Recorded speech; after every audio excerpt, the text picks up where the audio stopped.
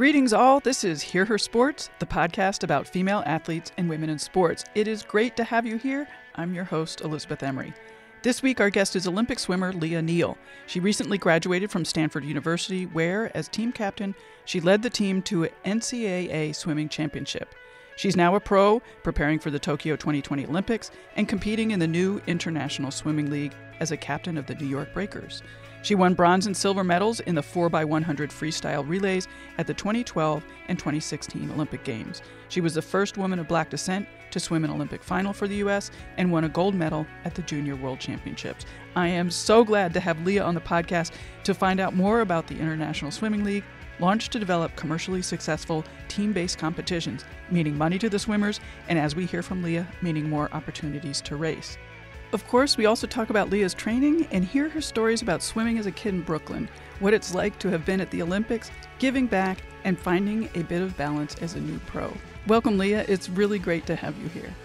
Yeah, hi, Elizabeth. Thank you for having me. Oh, you're very welcome. Let's start with the International Swimming League. This is the first season for the league. Could you introduce what it is and how it works? Because I'm sure that not everyone is familiar with it. Yeah, so like you said, it's the first year of the International Swim League. So it's been a great opportunity for me to be part of kind of the guinea pig generation of it in its first year. It's just about making swimming more of a professional sport because once you've already exhausted your amateur eligibility in college by either doing the full 4 years or just turning professional within the 4 years, that transition from amateur to professional just purely meant that you could now start winning money. But with ISL, they're trying to make the professional swim league actually on par with other sports in their professional leagues like the NBA or NHL and NFL. So sports like that and sports that people actually want to watch throughout the year, just because swimming only garners a lot of its attention every 4 years during the Olympics. But if swimming is actually attracting 20% of the eyes that are watching the Olympics, during the Olympics, then it must mean that people actually do like watching swimming. But it's just the way that swimming is marketed, or just the very old-fashioned way of how swimming has always operated, that people only pay attention to it during the Olympics because that's the only time that they know how to. So with International Swim League, they're just making it more spectator friendly. It's each meet is just 2 days long and each day is just 2 hours. So it's really fast paced. And with this in particular, the man behind the entire idea, Constantine, he's all about incorporating augmented reality and in the viewer's experience with it. So I haven't seen it online, but I've heard from my friends that it's really cool and kind of looks like a video game. It sort of reminds me of Ninja Warrior in a way. Yeah. Kind of with a lot of graphics popping out at you. Yeah. Yeah, but basically it's just the International Swim League is just making professional swimming purely about racing and about making it a spectator's event, and kind of channels college dual meet swimming, where you're operating more as a team because swimming can be so individual. So you're swimming for your team, you're trying to rack up as many points as possible and trying to do as well throughout the rounds as possible, and then hopefully make it to the finals, which are in Vegas in a month. Yeah. Is it fun to race in this format? I mean, is it fun to be sort of part of that video game type situation? Yeah, I love it. It was one of the most fun meets I'd ever been to, if not maybe the most fun. And a lot of swimmers have shared that same sentiment as well, along with coaches who've been around and been on Olympic teams numerous times before. They said that this meet has been the most fun for them. And I think it's because it's short. It's one session. You have to go all out as fast as you can. The one time that you swim, because you don't get a second chance like you would normally when you have preliminaries and finals sessions. So it just is purely about racing and getting your hand to the wall first. And then obviously the way that they set it up Like it's usually like a very dark arena, like with a lot of like black curtains, and then they have like a huge stage design with like lights. It's just very cool. Kind of like a concert or like a NBA game. Oh, cool, cool. Hmm. I love that. I've watched some of the videos, and the pool looks really short. So, what's that like? Hmm. Is that a normal pool to swim in? Yeah, it's kind of like the happy medium between short course yards and long course meters. So short course yards, Americans are the only people that swim that length, which is 25 yards. And then 50 meters, which is like the Olympic pool length. Like that's what the rest of the world, along with America, swims. But this one, the ISL is set up in 25 meters. So that's short course meters, which Americans hardly ever swim unless like the few Americans that go to the World Cups every year will race in that format. But beyond that, like a lot of us don't swim it that way. But like other countries, like if they were to swim short course, they would swim short course meters. Hmm. It's also just like more exciting because there are more turns, I guess, Right. like more flip turns and stuff for like the spectators to watch. And that's also conducive to purely racing because the majority of swimmers don't normally race short course meters, so they don't have their best times on hand that they can compare to. So it really forces you just to go as fast as you can and not really pay attention to the numbers. Oh, that's super interesting. Does it change your strategy at all swimming in a pool that length? Yeah, a little bit. Like the wall is further away than what it would normally be in 25 yards. So I was mistiming a lot of my turns. I know a lot of the other Americans were mistiming a lot of their turns. So that was just something that you would have to get used to and make adjustments from meet to meet or race to race Hmm. and just like get used to racing in short course meters more. Right. How do you time your turns? It's just like you kind of get into a rhythm. Like no one's really counting their strokes like while racing. Maybe that's something you work on in practice, but you have like a feel of like how many strokes you need to take until you hit a wall. It's kind of just like a rhythm that you get into. Hmm. So then like when you've been used to training 25 yards or 50 meters, like you know about like how far the wall is. But when you get to short course meters, 25 meters, you're thinking you're thinking like that you're about to turn like sooner than you actually should be. Right. So like people are just like gliding into the walls more or like not getting as good of a push off because they started their flip like too early. So it's just things like that. But there's a T at the bottom of the pool which tells you like about how far the wall is that you can always refer to. But some of the pools aren't configured for short course meters ever, so the T's are a little off. Right. Right. So you mentioned the team aspect of the racing. Have you enjoyed that part? Because it is much more like college. Yeah, I think like my favorite thing about swimming in college was my team and just like the team aspect and swimming for a team. And I think that's also why it just thrives so much better on relays because there's so much more like motivation for me to do it for my team rather than to do it for myself, like Hmm. doing individual events. So yeah, being on a team in this format, especially because it's not just limited to your country, like being teammates with people within your country, but it's open to like everyone all across the world. So like on the breakers, we had people from Germany, Denmark, Australia, Colombia, like just so many people coming together. And like a lot of us didn't know each other before becoming teammates on the New York Breakers. So it was really cool getting to know each other. And I feel like I don't even think I'm being biased when I say this. Like I think that our team got together and got along the most well, considering a lot of us didn't know each other. But we also came out by like the end of our ISL meets the closest of anyone, I believe. When you go to a meet, are you guys all staying in the same hotel? Like, how does that work? And are you eating at the same place? How are you getting together? Yeah, we all stay in the same hotel. Like even the different teams were all in the same hotel Oh, wow. in Dallas, which was our first meet of the series. Like we had the hotel was just bigger because everything's bigger in Texas as well. So like there were multiple like conference rooms, like ballrooms. So like each team had its own room where we would eat. So it really like facilitated this like team rivalry aspect. Just like by the way that things were set up, we weren't allowed to mingle with Right. the other team. Like you would really have to go out of your way to go sit and like have a meal with a friend from like a different team. Hmm. And then that kind of carried over to Budapest. Like we flew from Dallas to Budapest. We were there for a few days before the meet started.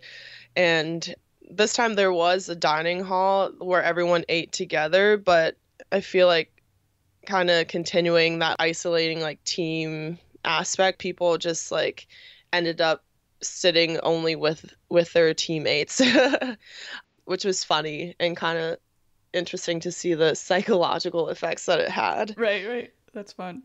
Do you have responsibilities outside of the racing, like promoting the league or attending events and that kind of thing? It's not too much of a commitment or like too much of a burden to like do anything. It's like pretty organic. We want ourselves as swimmers for swimming to get on the map more and be more viewed just like throughout the quad rather than just every 4 years. So like leading up to the meets, like we'll just post on Instagram, like on stories and on our feeds, just promoting it ourselves because we want to. And then like at meets, they'll have like a meet and greet session before the meet starts, like the day before, and you just like meet fans, sign autographs. So yeah, that's really the only obligation that we as swimmers have. Right. Has it been a success so far, do you think, the league?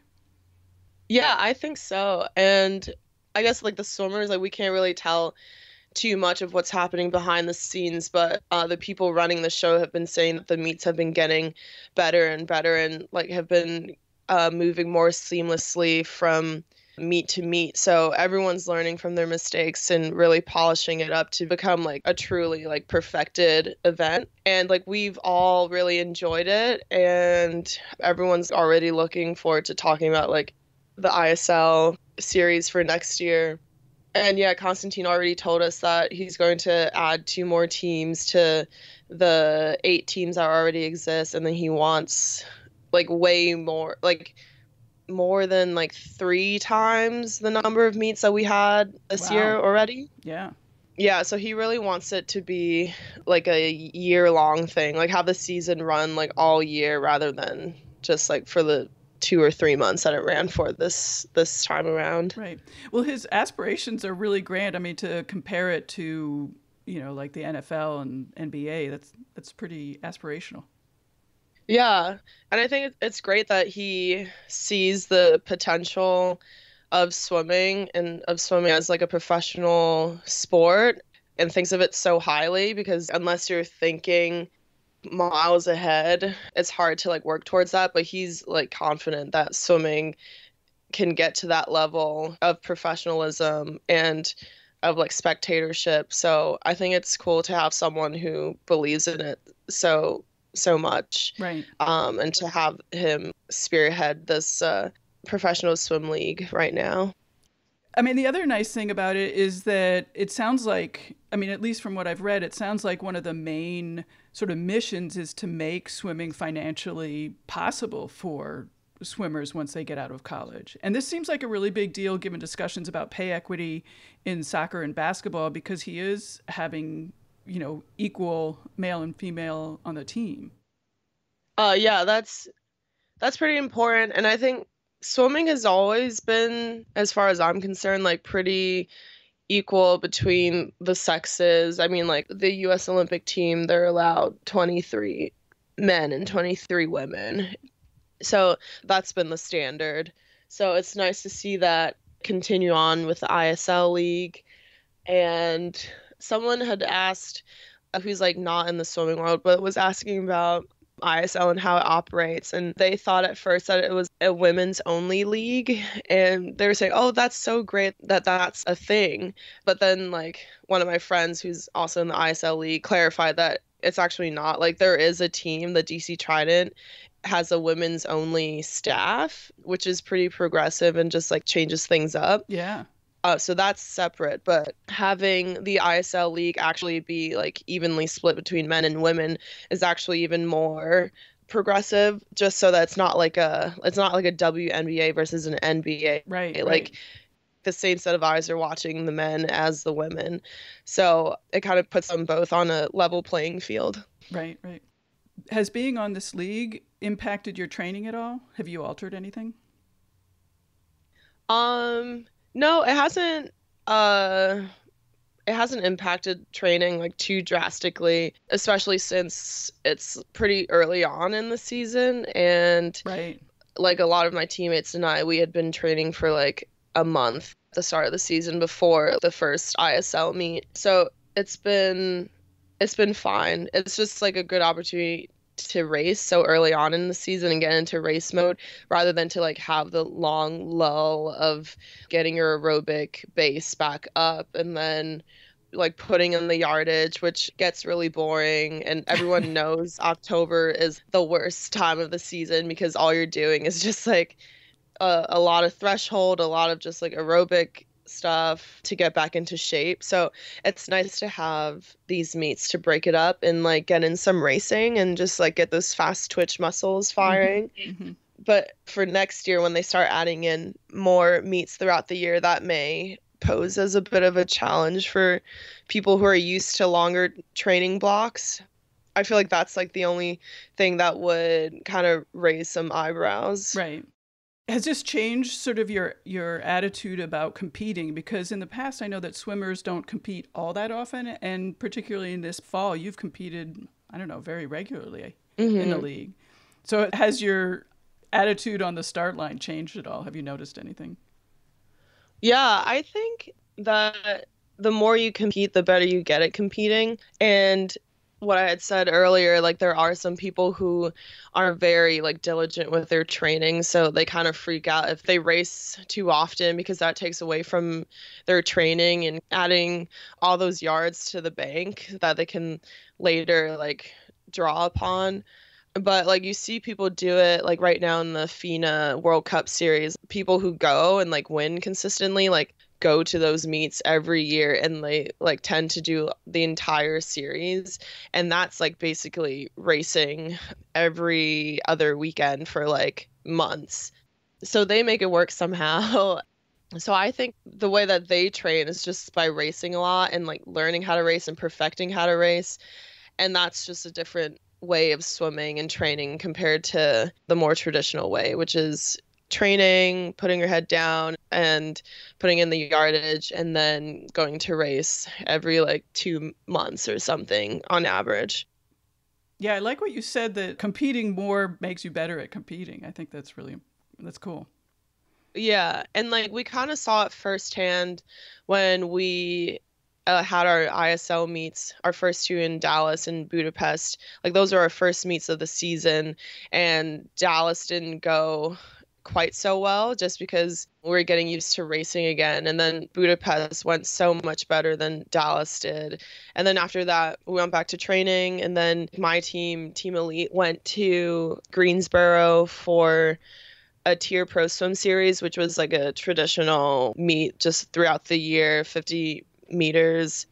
And a lot of us didn't do very well again, like in the beginning of the meet, and they got better and better towards the end, I think, because we were getting used to racing long course. So, like, I think, and I've like talked about this with my teammates, that it's important to race like more often. And like, I know some programs will simulate racing by suiting up once a week on Saturdays and Mm, doing some fast, like, I don't know, fast whatever events they compete in, just so they get used to putting on a suit and getting in that racing mindset. right. So yeah, I think it's beneficial to race more.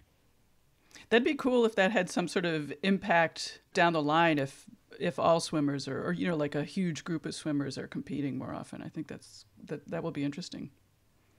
Yeah, and I feel like that could very well line up with ISL and ISL just like offering more meets throughout the year, like more high level, like high entertainment, high pressure meets Hmm. so that swimmers will learn how to handle themselves in these like high level, high pressure situations just because they've done it time and time again, so that it's not like built up to a like breaking point by the time like the Olympic trials come Right. around. Right. Right. Interesting.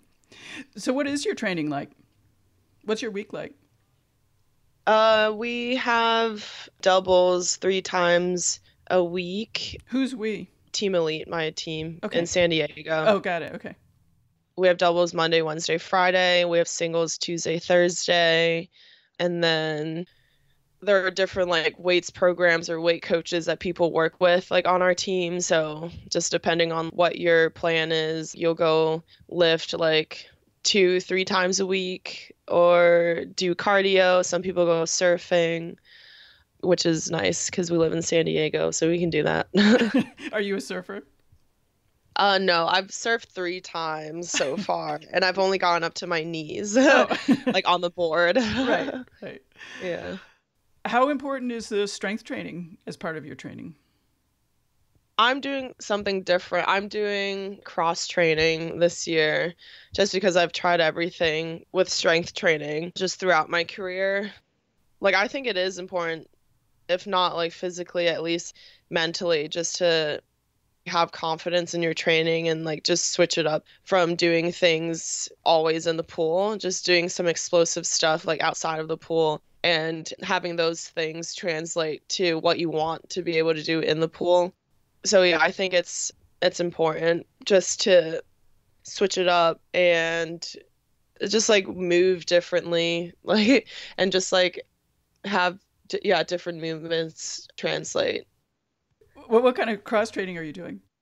I do boxing and hot yoga and running and jump rope. Nice. Hmm.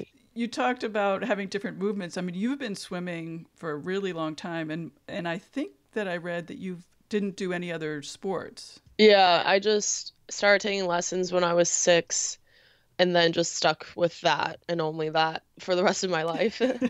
What was it about swimming that you like so much? It was kind of just like the wheels on the track that just like kept going and never stopped. Like I started taking lessons when I was 6 because my classmates, friends, they were taking lessons. And my mom just was like, "Oh yeah, this would be a good opportunity to like actually learn how to swim because I've like played around in the water before but never properly learned technique and the strokes." So, I did that for 2 years. I just did it up until like I graduated from like learning everything that there was to learn of how to swim and do all the strokes. And then the next step from there was just to join a swim team and start competing.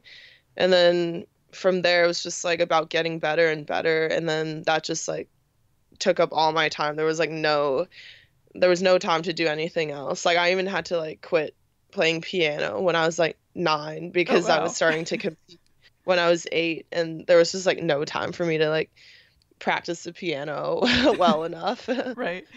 Did you like that focus? I mean, even at that age? Yeah, I didn't know anything different. Hmm. So it was just like normal for me to want to like just kind of climb up the rungs of the ladder and just get better and better. And yeah, it was just like natural to me to just want to perfect this one thing that I was doing. Hmm. Do you still like working on technique and things like that? Yeah, I love like working on technique because there's always a way to get better.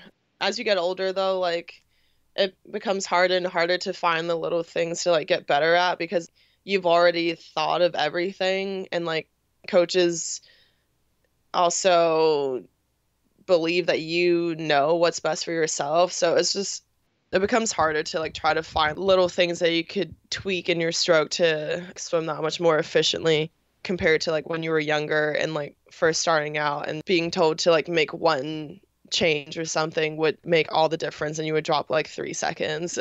Yeah. It's harder and harder, but like I'm still trying to like look for ways to get better. Yeah. What are you working on right now? Using my hips and like my body to swim with because I've only relied on my arms a lot like for of my career, and that like could carry me up until a certain point, but now like I actually have to learn how to maximize using like bigger muscles, like just bigger parts of my body in order to like move myself through the water. You sort of mentioned this earlier about working on certain things at different times of year, like you were talking about racking up the miles in October. So you have a sort of a training arc for a year. Yeah, I think across the board, all teams, it's kind of like the same because traditionally the biggest meets are always in the summer. Right. So you're just training and like pacing yourself throughout the year to really maximize your performance in the summer. So like after the big meet in the summer, at the end of the summer, that's when you usually have your vacation, take your time off and away from the pool. So that's why the beginning of the season, which is the fall, is all about getting back into shape and racking up your yardage. Do you take real time off? Yeah, like at the end of the summer, I think the most time I've ever taken off was like a month and a half or something. Mm-hmm. And that was like 2 years ago because I was having a shoulder problem. So I had to take time off. Right, right, right. Yeah. So yeah, it's just like getting back into shape in the fall, starting to race, having a few meets in the winter, but then you take your break again like around the holidays. But you still want to like make sure that you don't get out of shape, obviously, because you've already put in all the work to like get back into shape. So you're kind of maintaining that. And then winter, spring are just like a few more standard meets that run throughout the year just for some racing opportunities, but those are never like shave and taper meets.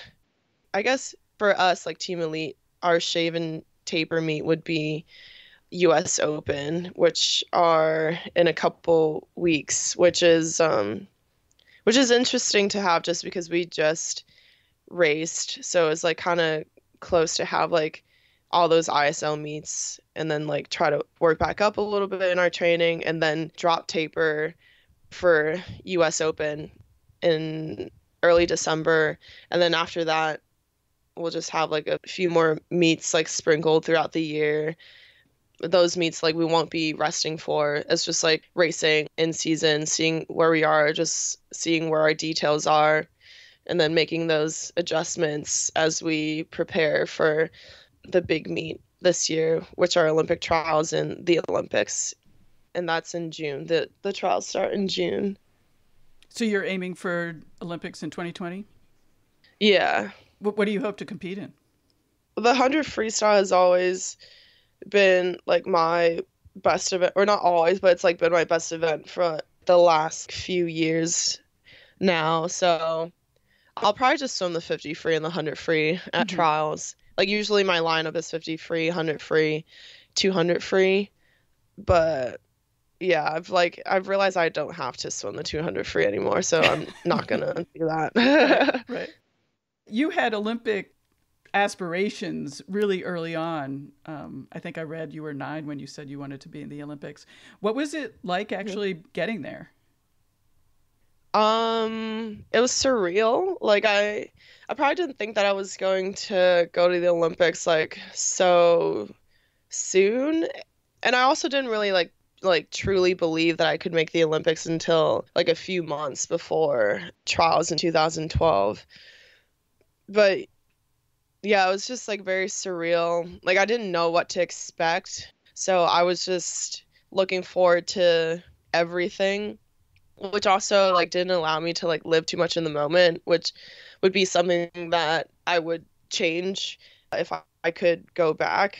Just because I was just like way too excited about everything. And you know, like when you get excited, it's hard to focus on anything. Right.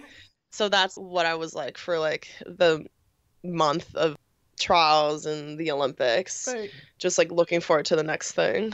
That's cool. What were your sort of biggest impressions? The coolest thing was just like being on an Olympic team, like just being part of Team USA, which was literally like the fastest team because it was just like meant to be the fastest team, obviously going to the Olympics. So just like being a part of the elite American swimmers in the country was cool. And this was also my first national team ever.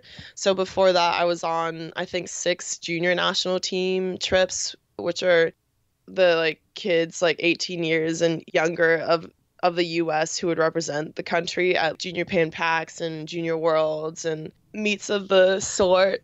So it was cool that this was my first national team ever, and I was on a team with like Olympians I had watched growing up on TV and would see like from afar at swim meets. But this time I was actually allowed to get to know them and become friends.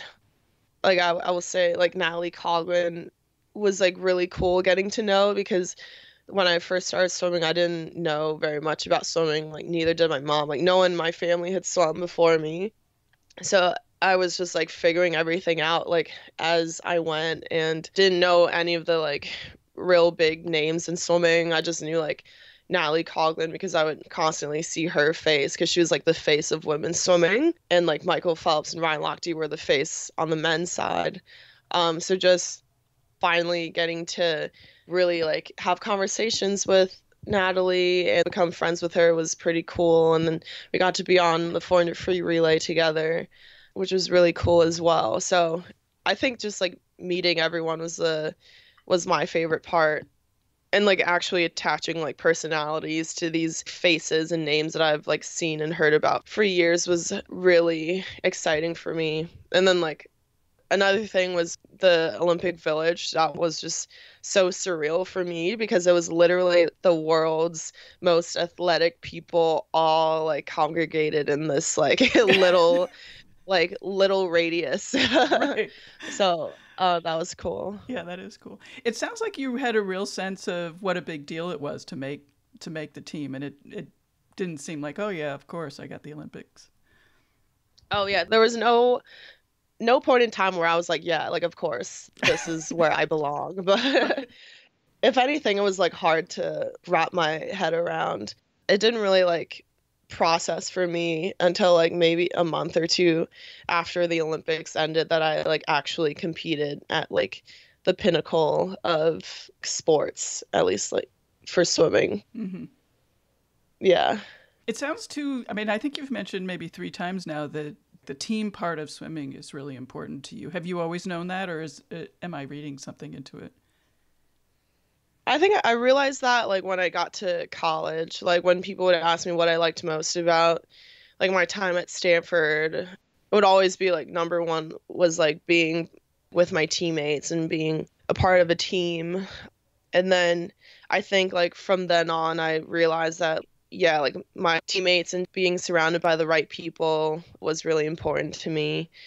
And that like, yeah, just like being a part of a team and doing things for my team, like swimming for my team, was something that meant more to me than just purely racing or like winning a medal or anything. Like Hmm. I would honestly say that like winning NCAAs with my team my senior year of college was way more meaningful than like either of my Olympic medals. Wow, that's something. Yeah. This is just a quick break to say support Hear Her Sports. The best way to do that right now is to share these stories with your friends, colleagues, and training partners. You can also subscribe to the podcast wherever you listen and sign up for the newsletter at hearhersports.com to read a couple of impressions from the interviews, plus find out what's up next. Follow us on Instagram, Facebook, and Twitter at Hear Her Sports. Now back to the conversation with 2-time Olympic medalist Leah Neal. You know, from lessons that I've learned from doing this podcast, so many of the women I speak to feel really strong sense of the responsibility of passing along their interest in sports to other girls and women and to provide more opportunities in sports for other women. Is that important to you? And I'll add to that, you know, like what's it like to have the added responsibility of an athlete who is a woman, an African American woman, a Chinese American woman? I mean, it seems like a lot to add just to an already big job.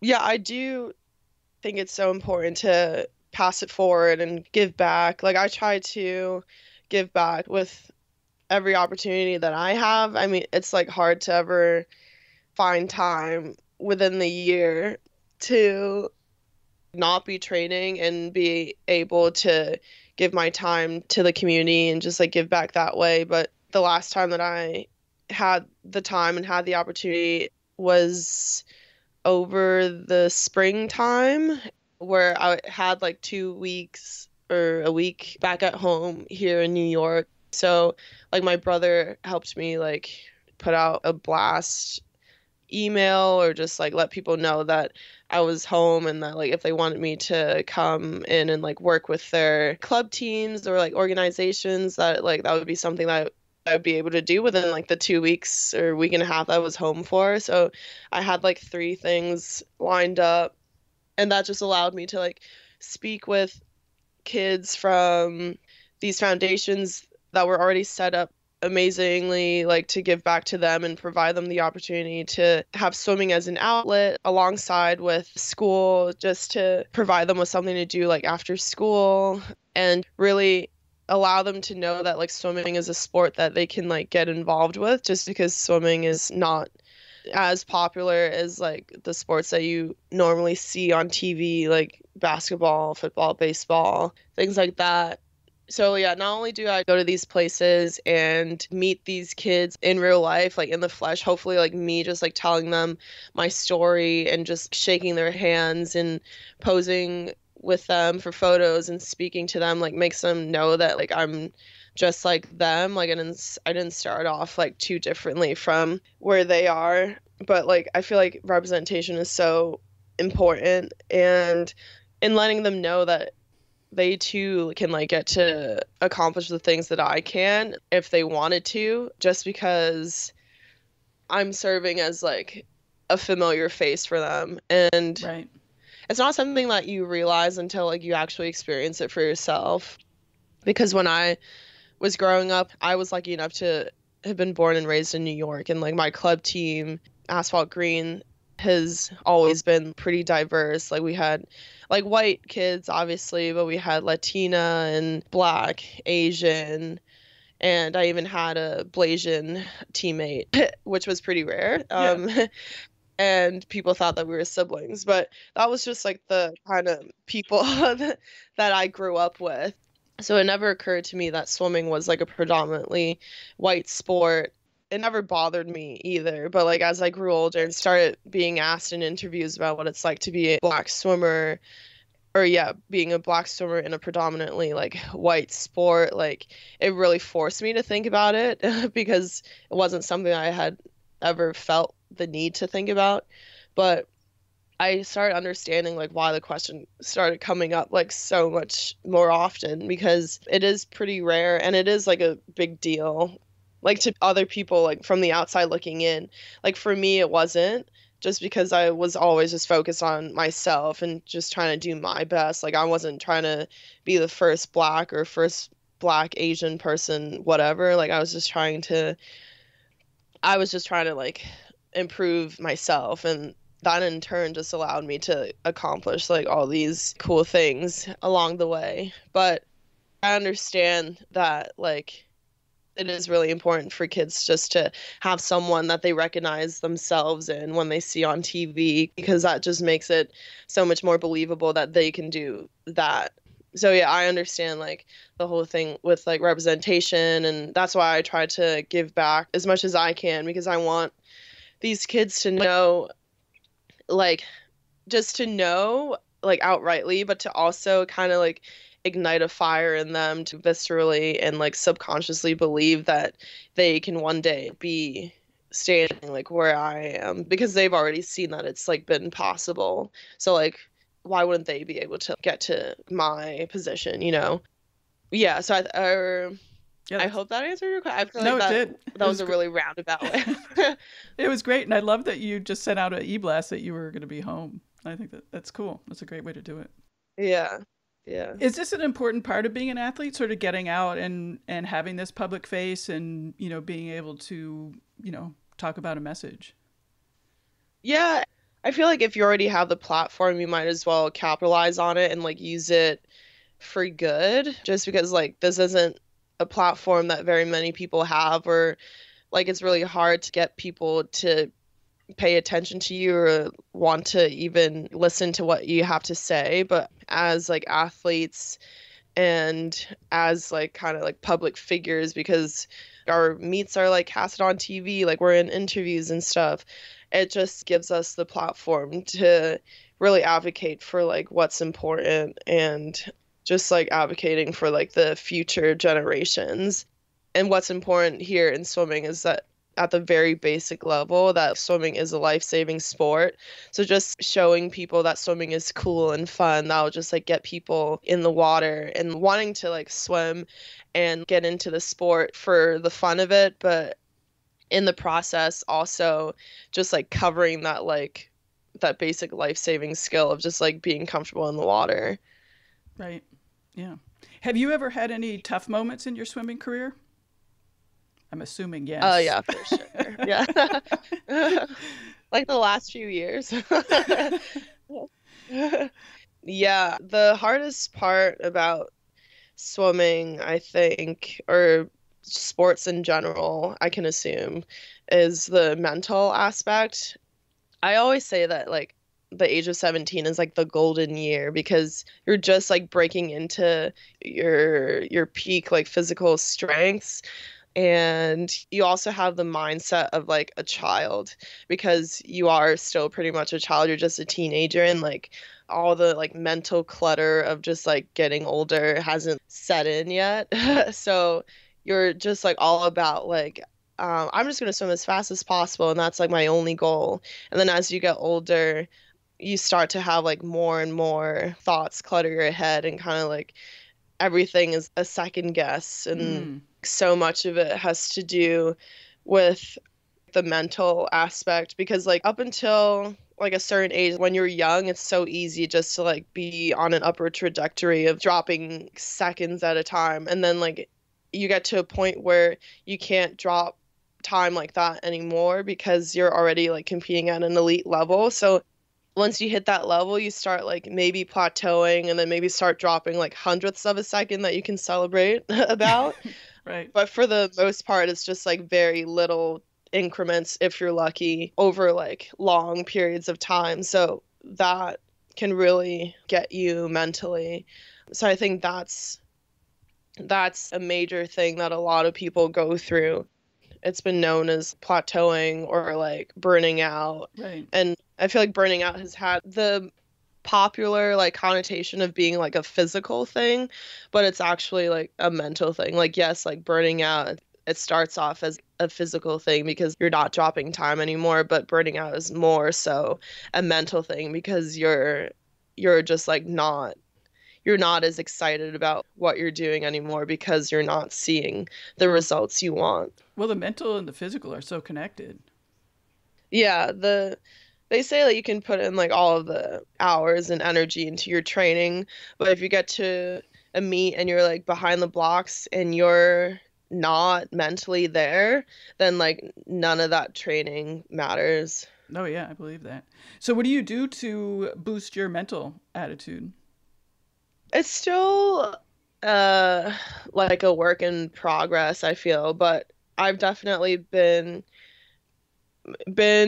not like taking myself like so seriously or taking swimming so seriously because that's what I've been doing for like the past few years, especially last year since graduating school and then moving to San Diego, where I've been for like a year now, just because I didn't have school for the first time in my life to supplement swimming and training. So last year it was solely about swimming, and I thought that just because I was a professional swimmer that had to be my life. So like if I wasn't swimming in the pool, then I was training in the weight room. If I wasn't doing that, then I was like cooking and making sure that I was taking care of my nutrition. And then if it wasn't that, then it was making sure I was taking care of my recovery.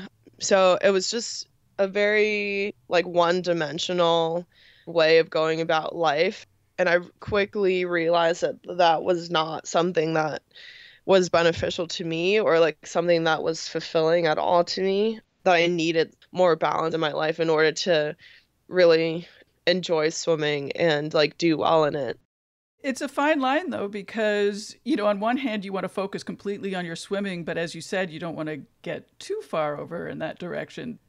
Yeah, certainly. And for me, it's been like trial and error. Like I had a whole year of purely just focusing on swimming. And then I learned that that was not what I needed if I was going to like be happy doing what I was doing. So I've also been going to therapy like since last year, since moving out to San Diego, or it was like meeting with a sports psych. And that's been like really helpful. And this year, I just learned not to make swimming the be all end all just because like the Olympics is such a it's such a the Olympics does seem like a be all end all goal, especially when your profession, like your career is swimming. So a lot of my mentality last year was like if I don't make the Olympic team, then this would have all been for nothing. And like I would have just like put my life on hold for no reason and have like wasted 2 years training for this. But it's just like important to know that like yeah, like making the Olympics for a third time would be cool, but even if I don't make the Olympics, that doesn't erase the first two times that I've already gone. And just like knowing that life does go on after it, as long as I like prepare for that. So like right now I'm keeping myself just like balanced and having something else to look forward to, like a plan B by starting to look into business schools and study for that.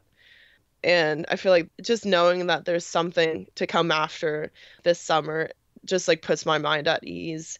Just knowing that like I'm not completely lost like after this summer. Right. And it's like the same either way. Like if I make the team or if I don't make the team and I don't have anything lined up afterwards, I still won't have anything lined up afterwards. So it's not like Right. making the Olympics would be like the answer to like all of my questions, Right. you know. Exactly. Mhm. What do you do for fun now that you're trying to find balance? I what do I do for fun? I realized that like it was like easy for me to like keep to myself last year and just stay in my apartment and like not call family or friends just because it was just easier that way. But this year, like I keep up with family and friends more consistently. I explore San Diego more, I feel. I like going to like Moniker Coffee in Point Loma, this coffee shop. It's really nice there and they make good coffee and just getting out of the apartment more, I feel. It's just been like little like adjustments that I've made since last year that's seemed to have made like all the difference. Cool. So just like little things like that. Yeah. Well, thank you. And I follow you now on Spotify. I'm very excited. Oh, my Spotify. Yes. That's more of a compliment to me than anyone following me on any other platform. I'm super excited and I started listening. It's really good. Yeah. I'm Oh, I'm thank you. very grateful. Yeah. Thanks so much for being on the podcast. Really appreciate it. Yeah, of course. Thanks for having me. Sure. Bye-bye. Thanks, Elizabeth. Bye. A big thank you to Leah for being on the podcast. I've been so curious about the International Swimming League, so it was great to get the inside scoop. Pass along the link to Hear Her Sports podcast so all your buddies can be introduced to more badass women. Call our new Hear Her Sports hotline at 725-BE-BADASS to leave your own badass comments. Our design is by Agnes Studio and music by the band Gold Mines. Till next time, bye-bye.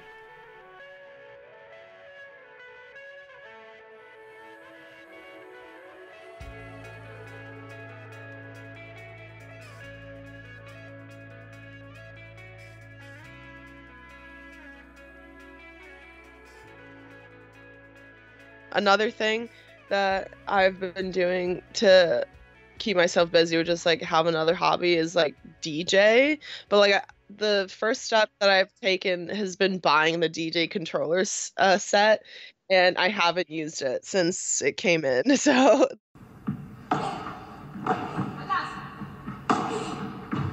Hey there, and welcome to the Joy of Paddle podcast, hosted by me, Minter Dial, a veteran of the paddle tennis world, and sponsored by Paddle 1969. Whether you're a paddle tennis aficionado, just beginning, or have never even heard of paddle, or padel, as it's called in North America, this is an exhilarating new show that delves into the captivating stories of notable paddle personalities worldwide. In its inaugural season, you'll be treated to exclusive anecdotes, valuable tips, life lessons, and humorous moments shared by esteemed professional paddle players, industry insiders, and passionate paddle enthusiasts. With each season aligning with the Pro Tour, you can anticipate 2 engaging episodes per month. The Joy of Paddle podcast is part of the Evergreen Podcast network, where you can find other great shows in a number of categories, such as sports, health and wellness, true crime, and fiction. To find out more about Evergreen Podcasts, go to www.evergreenpodcast.com. Vamos!